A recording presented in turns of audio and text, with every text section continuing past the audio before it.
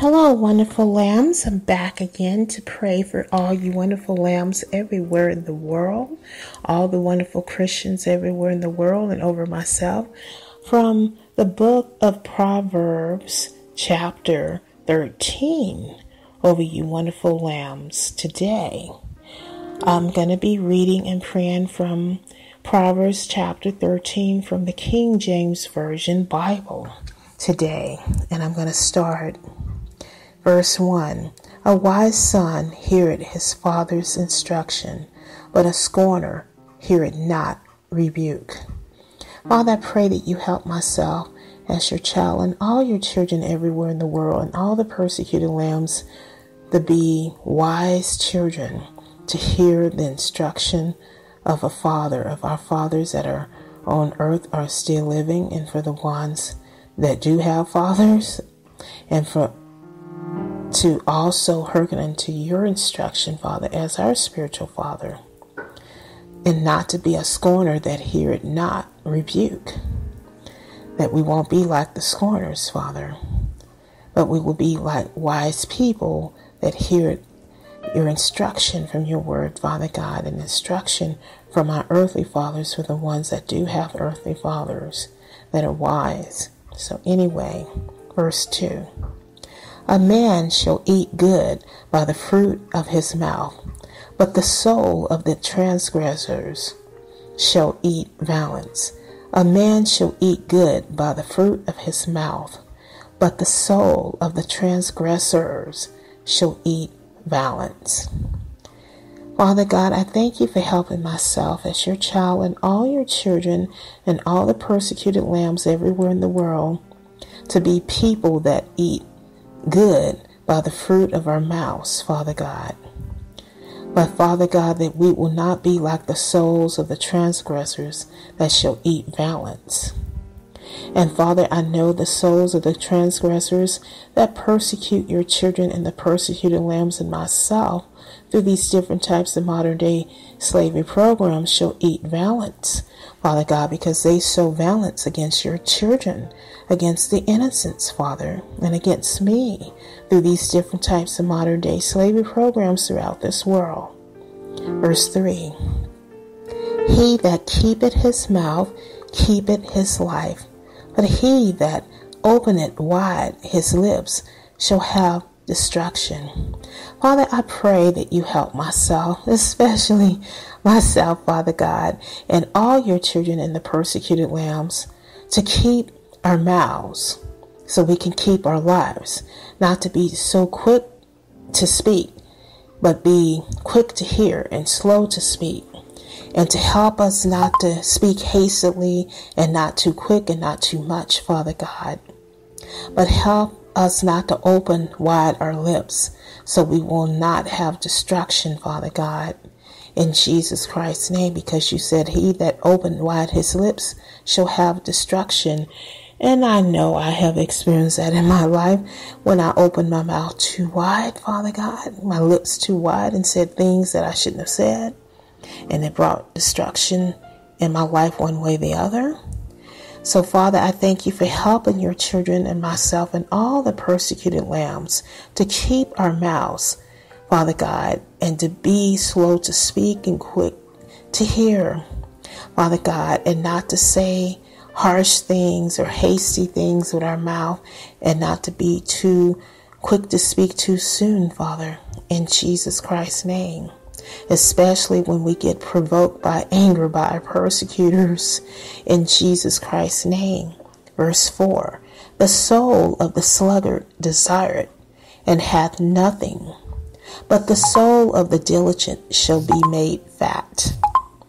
So, Father God, I thank you, Father God, that the souls of your children and the persecuted lambs and my soul as your child that are diligent, Father God, in our affairs shall be made fat when we're diligent, Father God, in any given area of our lives, Father, or all areas of our lives, more so, Father God, that our souls shall be made fat, Father God. And I thank you for helping us not to be sluggards, Father God, because the sluggards, the soul of the sluggards desire it, and they have nothing, and we don't want to be like that, Father God. Anyway, now verse 5. A righteous man hated lying, but a wicked man is loathsome and cometh to shame. Father, I thank you for helping myself as your child and all your children all over the world and the persecuted lambs to be righteous people that hated lying, that we will hate lying the way you hate lying, and we will hate what you hate and love what you love what you love, and love the way you love, Father God.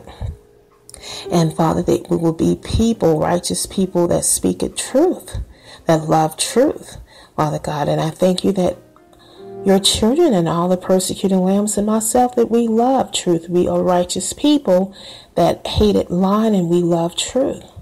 And we're not like the wicked people that is loathsome and cometh to shame. But Father, the wicked people that rise up against your children and that persecute your lambs and your children and myself through these different type of modern day slavery programs, they are wicked people that are loathsome, and they will come to shame. And they speak lies to us and to your children, to myself, Father God. And these modern day slavery programs are very loathsome, but they will come to shame, Father, because they speak lies, and they are loathsome, Father, against your people. In Jesus Christ's name.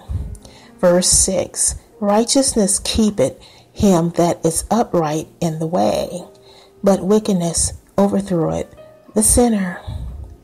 Father God, I thank you as I am your child, Father, and all your children everywhere in the world, Father God, and all the persecuted lambs, Father God. I thank you that your righteousness keep it, Father God. All of us as we are upright in the way, Father, as we are upright in the way, that righteousness keep us as we are upright in the way, and we're upright in our hearts, Father God, for all your children. But you said wickedness overthroweth the sinner. And Father, that goes for the wickedness of the persecutors that persecute all the persecuted lambs and your children and myself through these different types of modern day slavery programs throughout this world, that these wicked people, Father God, that come against us will be overthrown, Father God, because wickedness, their wickedness that they do against your children, Father God, overthroweth them as sinners, Father God. Verse 7. There is that maketh himself rich, yet had nothing. There is that maketh himself poor, yet hath great riches. Father God, I understand and know I, as your child, and so many lambs, persecuted lambs out there, and some of your children everywhere in the world, we lack and we are in poverty as far as in the standards of the world. We may not have much money or material things or much opportunities, and we've been disfranchised by persecutors and oppressors through these different types of modern day slavery programs, and even unemployed and being made to be a shut-in and homeless or whatever, Father God. But you said, Father God, even the poor, Father God, has great riches, Father God. There is that making himself poor, yet had great riches. We may be poor, Father God, but we have great riches in your kingdom, Father God, in the spiritual realm, from the spiritual gifts that you have given your children, Father God, from your word and the promises of your word through your Son, Jesus Christ, the inheritance that we have through your Son, Jesus Christ, Father God. The evildoers that persecute us, Father God, your children and the persecuted lambs and myself through these different types of modern day slavery programs throughout the world, they make it themselves rich by doing filthy things against us and dirty things against us and against the innocents, Father God. But they have nothing. Even though our persecutors may make themselves rich, that persecute us, Father God, through these modern day slavery programs, they have nothing. And we have riches, Father God, even though we are poor, and the evildoers have made us poor behind stealing and robbing from us and causing us to be disfranchised and not allowing us to be able to prosper and making ourselves rich, Father God, in any type of businesses or employment or anything in our lives, in social relationships or whatever, Father God. But we are rich in Jesus, and we have Jesus, and Jesus makes us rich. And we have the inheritance of Jesus as your children, Father God, and we are joint heirs of Christ for the ones that are your children, Father. And I'm a joint heir of Christ Jesus. And so that makes us have riches, great riches, Father God, through your Son, Jesus. Verse 8, the ransom of a man's life are his riches, but the poor hear it not, rebuke. The light of the righteous rejoiceth, but the lamp of the wicked shall be put out.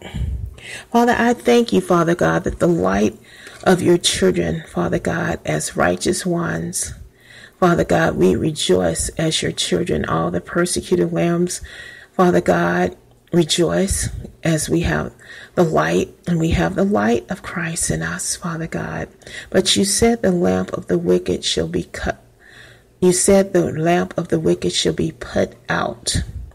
So, Father, even the lamp of the wicked that rise up against your children, that persecute your children, and all the persecuted lambs and myself through these different types of modern day slavery programs throughout the world, their lamp shall be put out, Father God, one of these days by you, Father God, by your judgment.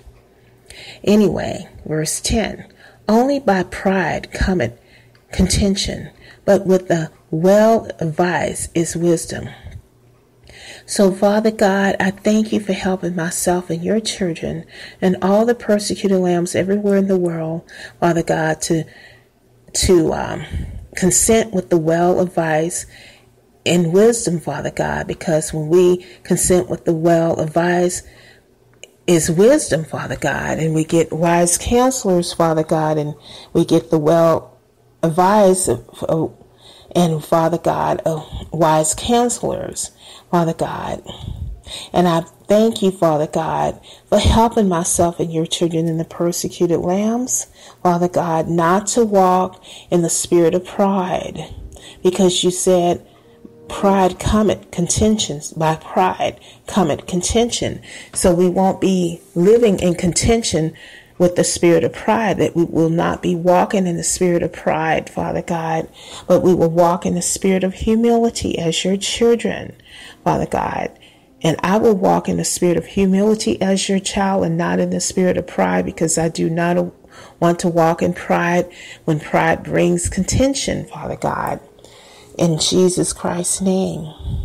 Verse 11, wealth gotten by vanity shall be diminished, but he that gathereth by labor shall increase. Heavenly Father God, I thank you that you are helping myself and all your children and the persecuted lambs all over the world, Father God, to get our wealth and our profits, Father God, by hard, honest labor. Because you said when we gather by labor, Father God, we shall increase, especially when it's honest, hard work, labor, Father God. And Father God, we understand that the persecutors and oppressors that persecute and oppress us through these different types of modern day slavery programs that persecute the innocents and the lambs and your children and myself, Father God, through these different types of modern day slavery programs, they get their wealth, Father God, by vanity. And you say, since these evil people that get their wealth, Father God, by vanity, Father God, that persecute, even the ones that persecute and afflict your people through these different types of modern day slavery programs, that wealth shall be diminished, Father God, that they're getting and making off of us as they persecute us and afflict us and make money off of persecuting and torturing us, Father God, filthy money, and all for assassinating us, Father, in Jesus Christ's name. Verse 12, hope deferred maketh the heart sick, but when the desire cometh, it is a tree of life. Father God, I pray that you help myself and your children and the persecuted lambs everywhere in the world, Father God, that we